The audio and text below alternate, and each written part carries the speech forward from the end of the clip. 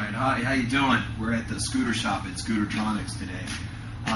We got a TGB Laser over here that a customer has brought back to us to get high performance parts installed on it. And he wants to do the exhaust, and of course we'll do some fuel and air upgrades at the same time with an air filter. We're either going to use one of these here that has the cover on it that gives us our best back pressure for our gas flow.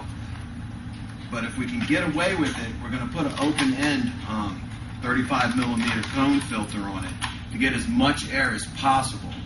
Now, the reason why we want as much air as we can get on this upgrade is because we're going to use an MRP high performance pipe. Now, this is the equivalent, and we like these actually a little better than the Leo Vents handmade. They seem to give a little bit more kick. I don't know if it's the length of the silencer or how it's tuned, but it seems to do really well on the TGB. So that pipe will fit right on here. And you can see it's just got a regular stock pipe on here. Being a two-stroke, you want a two-stroke tuned pipe. You want one that looks like this. Now they're kind of strange looking, but with two-stroke you have a lot of other variables than a four-stroke, where most four-stroke mufflers do look like this. Now, like I said, this is the TGB Laser, which you can get from Scootertronics. We really like this bike. The two-stroke power on the takeoff is really good, and we're going to increase it with the high-performance pipe and the air filter to get more airflow. So the more air you have moving, the faster your bike goes. The one thing we like about the TGB Laser is the suspension. It just seems to ride smoother. We get a lot of compliments on the ride of this scooter.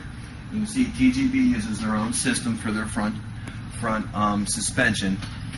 It is monoshock like most scooters. There you go, TGB motors. This is from Cobra Sales. You can get it at Scootertronics. 49cc two-stroke. We like to call this a high-performance model. It does have the 12-inch rims, so you're nice and high on your tires, so you can see when you're in traffic. But that's a good-looking bike. We're going to make it even better with an MRP high-performance pipe. We'll add more air with a free-flow air filter. Nice chrome air filter on there. We will remove the whole air box from more air. You're going to want to add more gas. So we will add a larger jet. I'm probably going to put an 80 to an 85 in here, possibly 82. We'll decide that once we figure out the mid and the high end. We'll get the bottom automatically, but to fine-tune the high end, we'll add the more gas. Okay? We're going to look at the clutch here in a minute, so hang on. Got our TGB Laser back here, and we want to do a little transmission upgrade for this customer. The customer would like to have a lot better takeoff so he can squeeze out into traffic and not think like he's going to get run over. And the best way we've come up to do that is add a combination of a high-performance clutch from MRP and some probably some 5-gram Dr. Pulley roller weights would be a good medium, that we don't lose the top end with that.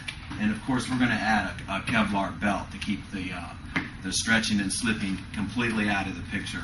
Stock belts stretch and slip.